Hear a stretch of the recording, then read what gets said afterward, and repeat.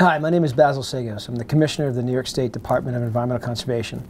New York State has some of the best hunting in America, and we're working hard every day here at DC to make sure that hunting opportunities are available for everyone of all ages, all across the state.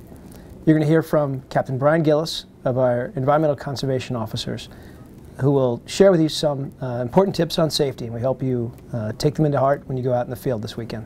Thank you. The New York State Environmental Conservation Police, in cooperation with the DEC Hunter Education Program, would like to remind all those participating in this year's hunting seasons to strive to keep New York State as one of the safest states in the nation in which to recreate outdoors.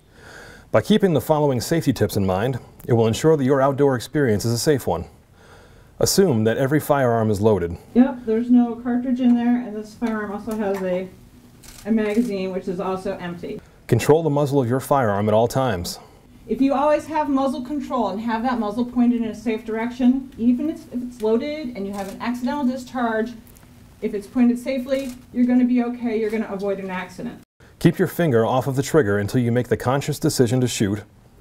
Be sure of your target and what lies beyond it. You have to know that you're shooting at a deer. You don't shoot at movement. You don't shoot because you think you see a deer. You have to identify your target. And remember, it is never a good idea to mix alcohol and firearms use. When hunting in a tree stand, use a safety harness and a climbing belt.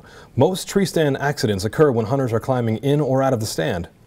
Never climb in a tree or out of a tree stand with a loaded firearm. The DEC encourages hunters to wear blaze orange. Hunters who wear blaze orange are 7 times less likely to be shot. By keeping these safety tips in mind, you're sure to have a safe and enjoyable outdoor experience. Stay safe out there.